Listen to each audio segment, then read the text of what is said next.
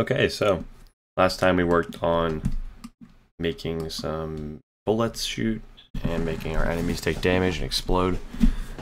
So now we're going to make some spawning. So let's go to our bounds and create a new script, and we're going to call it spawn.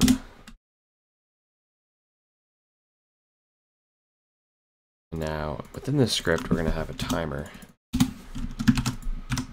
We're going to call it invoke repeating in our start. And we're going to call a method called void spawn. So we're going to call a method called spawn. And it's going to be called from the first 2 seconds of the game every other 2 seconds. And we can actually make this public and call it the rate. This will be the rate of spawn, basically. So we'll just change these to rate. There we go. Public float rate. Okay. What's up with that?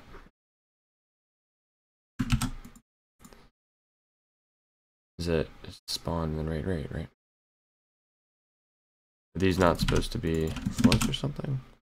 I don't see why I'm getting errors right now. Oh, it's because void spawn, the name of the class is spawn, so we'll call it spawn enemy, I guess. Probably should have called it spawner.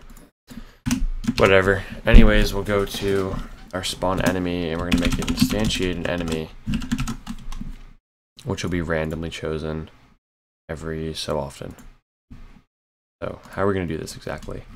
With a really long line. So we need to find out a few things. First of all, we need to find out how high we want them to spawn. So we're gonna put in an empty just for a little tester, and we can drag it around. So we want them to spawn about here, right?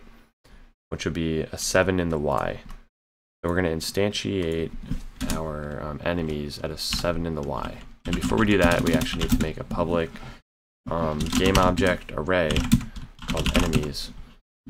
And we're going to put all of our enemies on there. So it's going to instantiate an enemy, a random one. And then how we do that, we do random.range between 0 and say the length of the enemies, so enemies.length.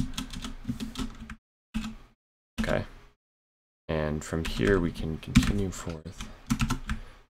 We gotta finish off with a thing there. So now what we have here, it's gonna take a random number between 0 and the enemy length. So any enemy in that array, and it will spawn it in. And we're actually going to cast this to an int. And that will work now. What is this though? Unexpected symbol here. I guess because we're not done. So now we need to make our position, I believe. Yep. It should be a new vector 3. And we're going to spawn it in. The x, we don't know the x yet. We know the y is going to be 7, and we know the z is going to be 0. But for our x, it has to be a range between about 8.5, say 8.5, negative 8.5, and positive 8.5. So we're going to do another random.range between negative 8.5 and positive 8.5. Okay, so now we have that, and we just need to do a equator neon.identity, which will just instantiate it in the right direction. And that's all we need for this whole spawner. We can delete that game object we were using, and we can go to our bounds now, and we can scroll down, and it should have stuff here. But something's not right.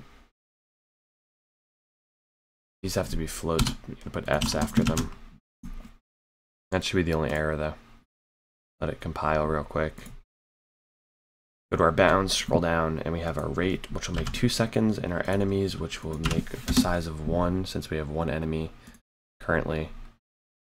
And we can just drag our 1 enemy, our fast enemy, onto there. Hold on a bit. Onto there. Cool. So we can apply the changes to our fast enemy and delete it. And now when we play the game, it should spawn in our fast enemies. And they should be heading downwards when they spawn. Right. It can't call the spawn in the invoke. Forgot we changed this to spawn enemy. Now we can exit out and it will work fine. Okay, cool. No errors. We have a spaceship coming in. They're facing the wrong way because sprite is facing the wrong way, but that's an easy fix actually. We just need to go to our spaceship here and choose to flip it in the Y direction. And that will flip our sprite. Now they will be visually facing the right way. Now we have some spaceships coming in. That's pretty cool. We could run this for as long as we want and make it a dodging game. You can make, you can even duplicate the spawner if you want. So if I took 2 bounds and just duplicated it, it's going to spawn in 2 spaceships every time now. But a better way of doing that is just to make an option for waves. So for example, we'd put this in a for loop, for and I equals 0. I is less than waves, and then I plus plus. And we got to make waves an integer. And we'll set it equal to 1. But if we change 1, we change the amount of waves, then if we change the amount of waves, then it will spawn them in bigger waves. So if I made this wave number, I did it in here. I made that wave number, say 5, applied, or bounds. There's going to be 5 at a time now, spawning in at once. There you go, we have 5. They're also overlapping, which is kind of funny.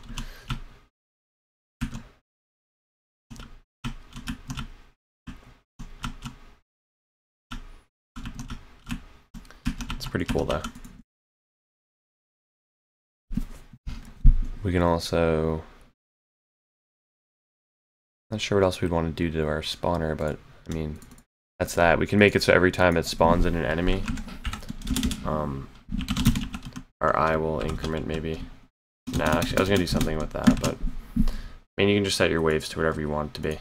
I'm going to set mine to 3 or 2 for now. And you can make it grow throughout the gameplay. We have like a timer or something, you can make it grow as the time goes on. But that's really all you need for spawning now. So currently we have ships that come down, we have shooting, so we could shoot the ships that come down. It just doesn't feel like an invaders game yet, because it's extremely easy for one. Also, these fast ships aren't as fast as I want them to be. I'm just going to go to the fast enemy and increase their speed to like 8. I was expecting them to shoot down like bullets. Also, I kind of want them to spawn in faster, so I'm going to change the spawner, spawn them in every 1 second instead. Make it a little bit harder. I mean, technically you could just stand still and just destroy any enemy that's about to hit you. Maybe I should do something about that.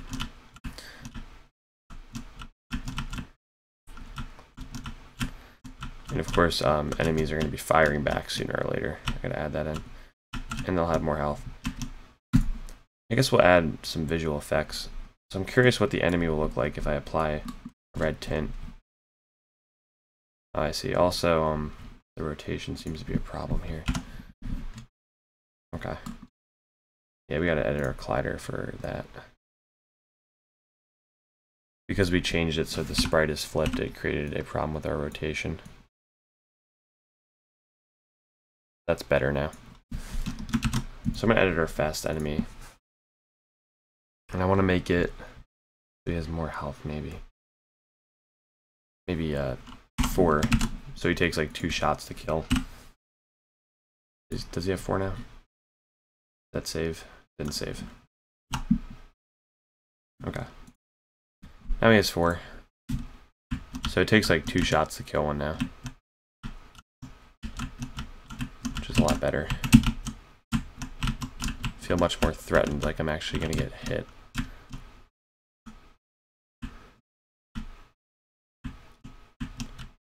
Pretty cool.